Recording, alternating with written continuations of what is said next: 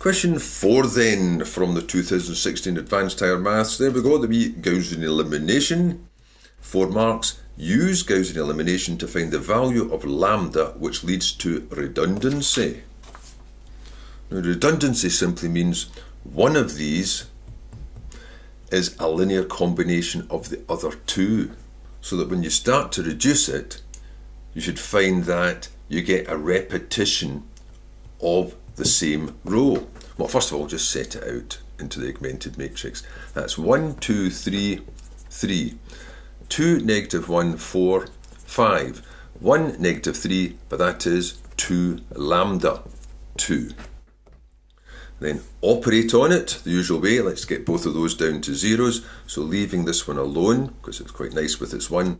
For this one, if we take row 2 and subtract 2 lots of row 1, because that's an abbreviation, it should really be, that becomes row 2. So 2 take away 2 is 0. Negative 1 take away 4 is negative 5. 4 take away 6 is negative 2. 5 take away 6 is 1. Negative 1 even, if we want to get it right. This one's easier. Row 3 minus row 1. 1 take away 1, 0.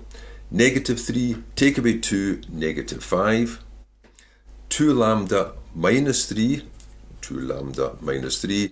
2 take away 3, negative 1. Now at this point you notice those two rows would be the same if they were the same.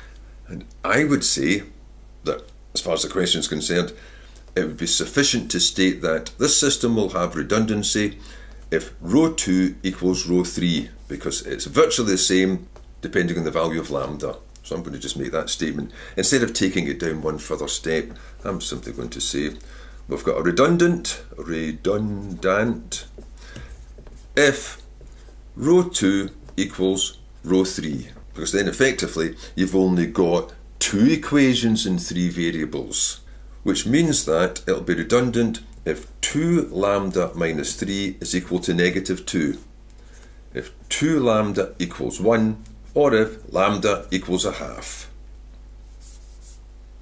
I think that should be sufficient. If lambda is a half, these two rows would be the same, and that's the condition for redundancy.